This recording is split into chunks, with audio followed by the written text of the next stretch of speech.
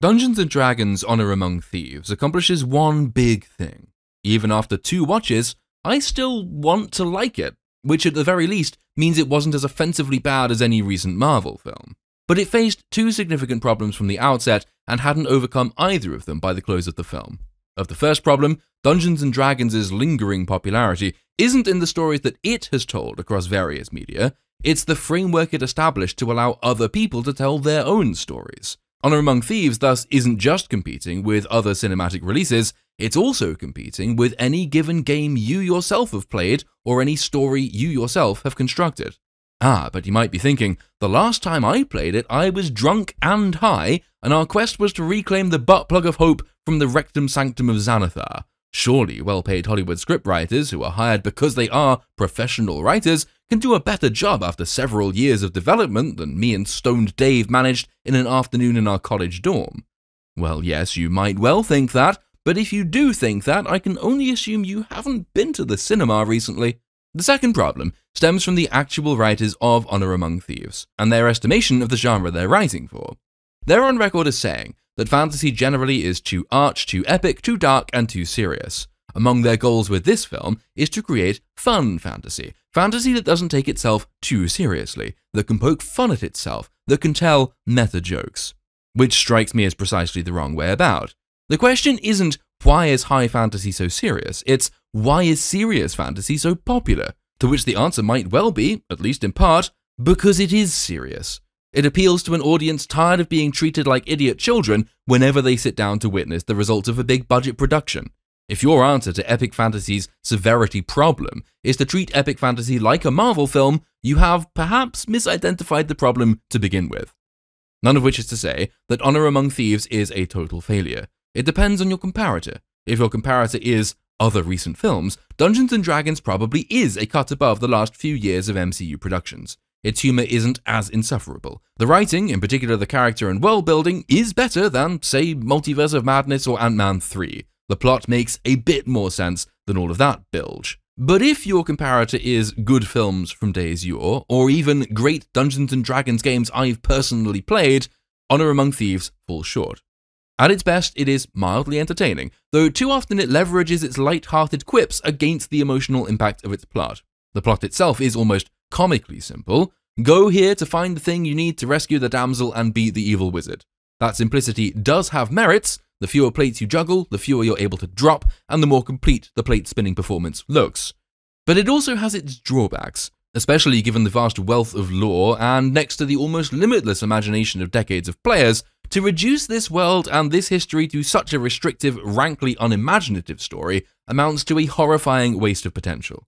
Honor Among Thieves takes so few risks, it's so afraid to fail, that it's denied itself any shot at true success, which is ironic, given what passes for the film's moral message hinges on failure. Our ragtag cast of heroes are all failures, they all fail repeatedly, they fail significantly in the course of the film, only for Captain Kirk himself to rally them back to the cause with a play on Winston Churchill's old line, "Success is not final, failure is not fatal, it's the courage to continue that counts." It actually forms one of the film's strongest scenes, one of the rare moments when it allows its characters the time to be somber and serious without wrecking the tone with an ill-advised quip.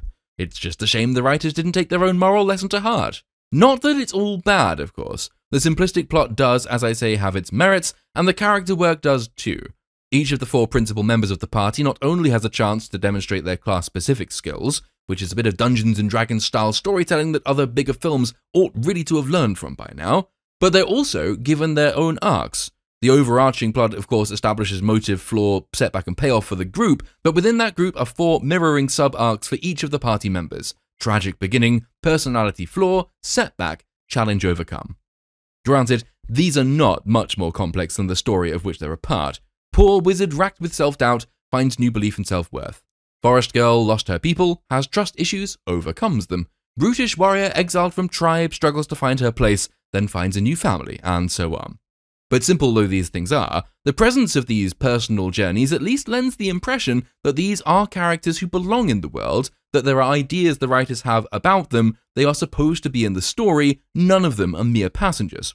There's also some fairly decent juxtaposing work done between our hero, Captain Kirk, and our villain, Hugh Grant, faintly dashing and roguish and probably my favourite character. The film wants to play up greed as a motive, but it does have a surprisingly nuanced understanding of how greed expresses itself, passing it as a conflict over fatherhood and what it means to be a parent, an expression of love for another, something self-sacrificial, or a vanity mirror, something self-aggrandizing. It doesn't strike this perfectly, of course, it doesn't hold it consistently, and besides letting down the potential of the source material, one of the bigger disappointments is that the usually solid character work does fall, when fall it does, around our nominal main character, Captain Kirk, his motives and his relationships. It's disappointing because these are the things that are supposed to drive the story, and yet they're also the things the writers seem the least sure about.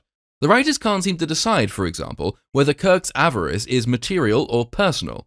They introduce a want for money when that's convenient to them, but then they subordinate the want for money to greed of an entirely different and more nebulous sort when that's more convenient to them.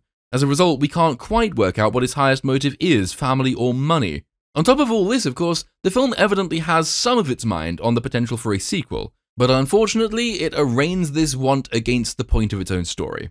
You could have told quite a simple and compelling tale focusing on loss and parenthood, trust and betrayal, greed and sacrifice, all of which is present in the film, and played the majority of it through the conflict between Captain Kirk and Hugh Grant, resolving the film with the resolution of their personal battle. That would account for the film's strongest material and the most well-realized dynamic between hero and villain.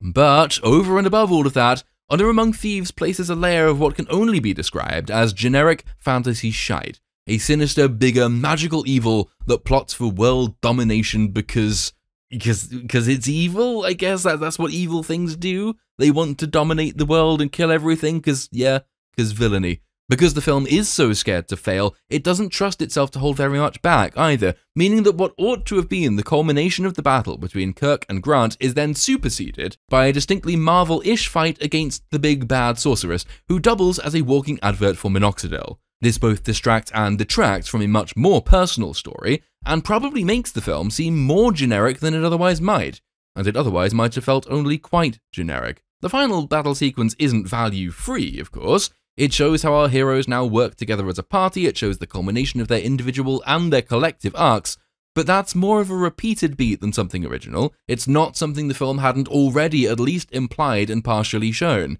It's not the only example either of the film's poor genre work undercutting what's good about its character work, though it is probably the most egregious one.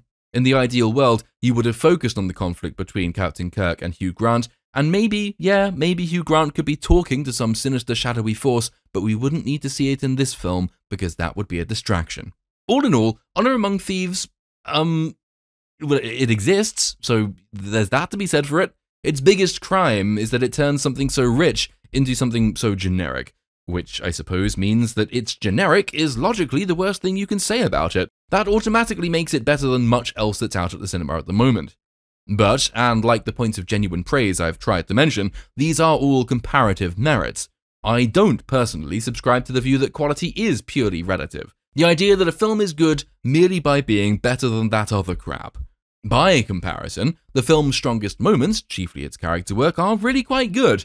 But on their own terms, or compared to a better time, when well-paid scriptwriters knew a thing or two about writing scripts, these triumphs seem utterly unremarkable. They barely even count as triumphs. At its best, then, Honor Among Thieves passes only the most basic of tests. It achieves nothing much, save perhaps avoiding the cesspit into which recent big-budget productions have fallen.